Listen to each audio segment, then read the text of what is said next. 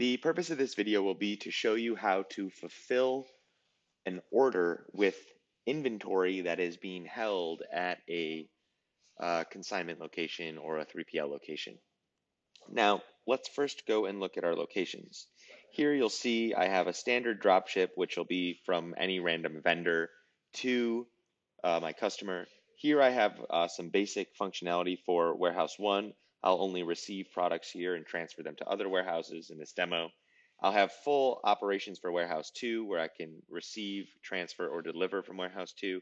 And I'll have a consignment location here where I can receive, transfer, and deliver from a consignment location, which is offsite or wherever it may be. So if I want to sell something, and as an example, product X, and I want to deliver it from warehouse 2, I just select it either here, or I can select a specific warehouse here for the entire order. But if I select it here, this will take precedence. For example, sale order 11 is the source stock.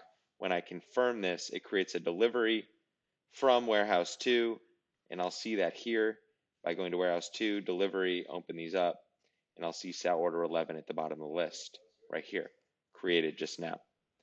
So that's, I can specify, I'm going to deliver this from this warehouse. So the stock for product X would come out of that warehouse. And as you can see here, all warehouses have the specifications listed here. And I can also look at my locations, and I can see all stock for warehouse 2 here, and go to the current stock and see a list of that. Now, let's go see how we fill on consignment. Here I can say, I'm going to specify the customer, specify the product, and I'm going to say fulfill with consignment, just like that. And what I'm going to do in this scenario is a few things are going to happen. This example that I'm showing is a location which when the order gets confirmed, it's going to create a purchase order so that I can use that to pay the third party to release the products to my customer. And that's one example. There's a number of different ways. You can avoid the creation of the PO if you want to. It's actually less configuration to go that way. But for the example I'm showing today, I want to create a purchase order and use that purchase order as a tool to communicate to the consignment location, hey, you need to release these products for this order. So with this setup, sale order 12, remember that when I confirm it, it will generate not a delivery order specifically here, but keep in mind sale order 12, but it's going to generate a purchase order, number 4, for sale order 12 here. Now this purchase order is what I will use to communicate to the vendor, whoever the people are holding this stock for me. And once I confirm with them that they received it, then it creates a receipt here. And now purchase order 4 is the source document related to sale order 12. So if I go to my inventory and I look down here for delivery orders at the consignment warehouse, I will see purchase order 4 here. Just like that, created just now for the product X to go from here to the end location of the customer. And you'll see it's related to sale order 12 as the procurement group here. And you can see all the information that one would need as it relates to the picking, going to the customer's delivery address, which is exactly what we want. If I go back to the purchase order, you'll see this is a drop ship. So if I print out the purchase order,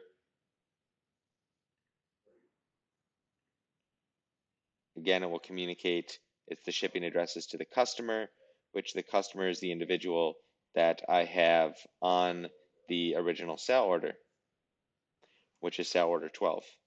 So you can see how everything ties together. Now, once you confirm with the consignment organization that they delivered this, or if you want to give them access rights just to see delivery orders for consignment, however you want to handle it, they can validate it.